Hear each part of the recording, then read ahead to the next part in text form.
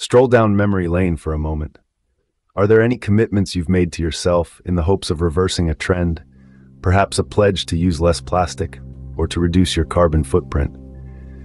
In today's discourse, we're exploring the commitments made to reverse trends, a topic that is not only timely, but also crucially important.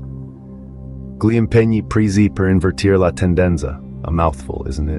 But this Italian phrase simply translates to the commitments made to reverse the trend. Breaking it down, gli impegni presi refers to the commitments or promises made, while invertire la tendenza points to the act of reversing a trend. We're talking about actions and promises made to foster positive change in a specific trend or pattern that is currently in play.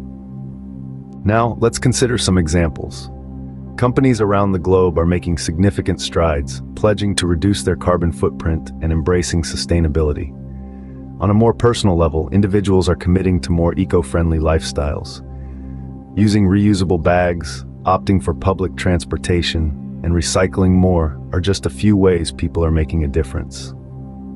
Governments aren't left out either. They're making promises to tackle significant issues such as poverty, inequality, and discrimination. However, making commitments to reverse a trend isn't always a walk in the park.